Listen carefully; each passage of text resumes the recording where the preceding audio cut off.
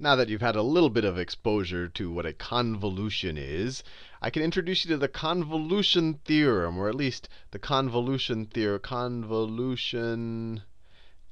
or at least in the context of, there may be other convolution theorems, but we're talking about differential equations in Laplace transforms. So this is the convolution theorem as applies to Laplace transforms. And it tells us that if I have a function, f of t, and I could define its Laplace transform as, let's see, the Laplace transform of f of t is capital F of s. We've done that before.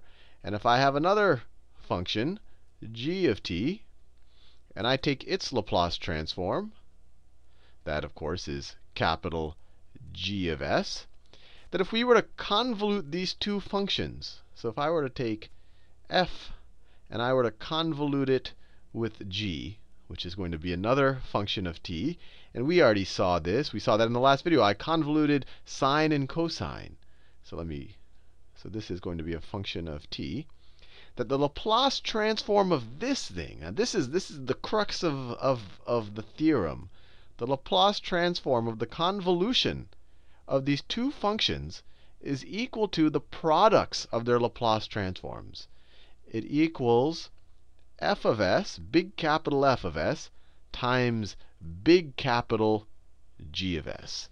Now, this might seem very abstract and very, hard to kind of handle for you right now. So let's do an actual example. And actually, even better, let's do an inverse Laplace transform using with an example. And actually, let me write one more thing. If this is true, then we could also do it the other way. We could also say that f, and I'll just do it all in yellow. It takes me too much time to keep switching colors.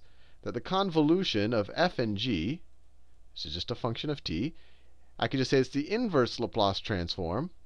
It's just the inverse Laplace transform of f of s times g of s. Oh, I couldn't resist it. Let me switch colors. F of s times g of s. G of s. There you go. Now, what good does all of this do? Well, we can take inverse Laplace transforms. Let's just say that I had, let me write it down here. Let's say I told you that the following expression or function, let's say h of s, let me write it this way. H of s is equal to 2s over s squared plus 1. We did this long differential equations at the end. We end up with this thing, and we have to take the inverse Laplace transform of it. So we want to figure out the inverse Laplace transform of h of s, or the inverse Laplace transform of this thing right there. Right? So we want to figure out the inverse Laplace transform of this expression right here, 2s over s squared plus 1 squared. Don't want to lose that right there. Now, can we write this as the product of two Laplace transforms that we do know? Let's try to do it. So we can rewrite this. So this is the inverse Laplace transform. So let me rewrite this expression down here. So I can rewrite 2s over s squared plus 1 squared. This is the same thing as let me write it this way, 2 times 1 over s squared plus 1 times s over s squared plus 1. Right? I just kind of broke it up. If you multiply the numerators here, you get 2 times 1 times s, or 2s. If you multiply the denominators here, s squared plus 1 times s squared plus 1, well, that's just s squared plus 1 squared. So this is the same thing. So if we want to take the inverse Laplace transform of this, it's the same thing as taking the inverse Laplace transform of this right here. Now, something should hopefully start popping out at you. If these were separate transforms, if they were on their own, we know what this is. If we call this f of s, if we say that this is the Laplace transform of some function, we know what that function is. This is this piece right here. I'm just doing a little dotted line around it. This is the Laplace transform of sine of t. And then if we draw a little box around this one right here, this is the Laplace transform of cosine of t, g of s. So this is the Laplace transform of sine of t, or we could write that this implies that f of t is equal to sine of t. Right? You should recognize that one by now. And this implies that g of t, if we define this as the Laplace transform of g, this means that g of t is equal to cosine of t. And of course, when you take the inverse Laplace transforms, you could take the 2's out. So you could say, so now what can we say? We can now say that let me write it this way. The inverse, so let me write it this way. Or we could, it's actually a better thing to do, instead of taking the 2 out so I can leave it nice and clean, we could, if we were to draw a box around this whole thing, if I were to draw a box around this whole thing and define this whole thing as f of s, define that whole thing as f of s, then f of s is the Laplace transform of 2 sine of t. I just wanted to include that 2. I didn't want to leave that out and confuse the issue. I wanted a very pure f of s times g of s. So this expression right here is the product of the Laplace transform of 2 sine of t and the Laplace transform of cosine of t.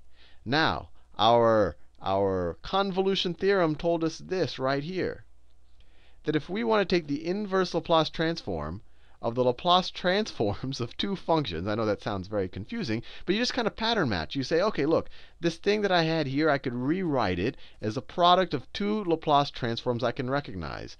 This right here is a Laplace transform of 2 sine of t. This is a Laplace transform of cosine of t. And we just wrote that as g of s and f of s. So if I have an expression written like this, I can take the inverse Laplace transform, and it will be equal to the convolution of the original functions. It will be equal to the convolution of the inverse of g and the inverse of f. Let me write it this way. I could write it like this. We know that f of t is equal to the inverse Laplace transform of f of s. And we know that g of, I should have done it a different color, but I'll do it g in green. We know that g of t is equal to the inverse Laplace transform of g of s. Right? So we could rewrite the convolution theorem as the inverse, and this might maybe confuse you more than help, but I'll give my best shot. The inverse Laplace transform of, and I'll try to stay true to the colors, of f of s times g of s is equal to, I'm just restating this convolution theorem right here. This is equal to the convolution of the inverse Laplace transform of f of s. So it's equal to the convolution of the inverse Laplace transform of f of s with the inverse Laplace transform of g of s, with the inverse Laplace transform of capital G, of g of s, I'm not sure if that helps you or not, but if you go back to this example, it might. This is f of s. This is f of s right here. 2 times, I'll do it in the light blue. This is 2 over s squared plus 1. That's f of s in our example. And the g of s was s over s squared plus 1. And all I got that from is I just broke this up into 2 things that I recognize. If I multiply this together, I get back to my original thing that I was trying to take the inverse Laplace transform of. And so the convolution theorem just says that, okay, well, the inverse Laplace transform of this is equal to the inverse Laplace transform of 2 over s squared plus 1 convoluted with the inverse Laplace transform of our g of s, of s over s squared plus 1. And we know what these things are. I already told them to you, but they should be somewhat second nature now. This is 2 times sine of t. 2 times sine of t. The inverse, take the Laplace transform of sine of t, you get 1 over s squared plus 1, and then you multiply it by 2, you get the 2 up there. And you're going to have to convolute that with the inverse Laplace transform of this thing here. And we already went over this. This is cosine of t. Cosine of t. So our result so far, let me be very clear. It's always good to take a step back and just think about what we're doing, much less why we're doing it. But let's see. The Laplace transform, the inverse Laplace transform of this thing up in this top left corner of 2s over s squared plus 1 squared, which before we did what we're doing now was very hard to figure out. Actually, this should be a curly bracket right here, but you get the idea, is equal to this. It's equal to 2 sine of t convoluted with cosine of t. And you're like, Sal, throughout this whole process, I've already forgotten what it means to convolute two functions, so let's convolute them. And I'll just write the definition, or the definition we're using of the convolution, that f convoluted with g, it's going to be a function of t, I'll just write this shorthand, is equal to the integral from 0 to t of f of t minus tau times g of tau d tau. So 2 sine of t convoluted with cosine of t is equal to, so this is equal to, let me do a neutral color, the integral from 0 to t of 2 sine of t minus tau times the cosine of tau d tau. Now, if you watched the very last video I made, I actually solved this, or I solved a very similar thing to this. If we take the 2 out, we get 2 times the integral from 0 to t of sine of t minus tau times the cosine of tau. I actually solved this in the previous video, which this right here, this is the convolution of sine of t and cosine of t. It's sine of t convoluted with cosine of t. And I show you in the previous video, just watch that video where I introduce a convolution, that this thing right here is equal to 1/2 t sine of t. Now, if this thing is equal to 1/2 t sine of t, and I have to multiply it by 2, then we get our big result that the inverse Laplace transform of 2s over s squared plus 1 squared is equal to the convolution of 2 sine of t with cosine of t, which is just 2 times this thing here, which is 2 times 1/2. Those cancel out, so it equals t sine of t.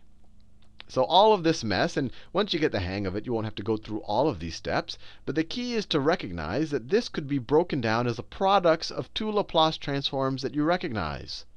This could be broken down as a product of two Laplace transforms we recognized. This was a Laplace transform of 2 sine of t. This was a Laplace transform of cosine of t. So the inverse Laplace transform of our original thing, our original expression, is just the convolution of that with that. And if you watched the previous video, we realized that actually calculating that convolution was no simple task, but it can be done. So you actually can get an integral form. Even if it can't be done, you can get your answer at least in terms of some integral.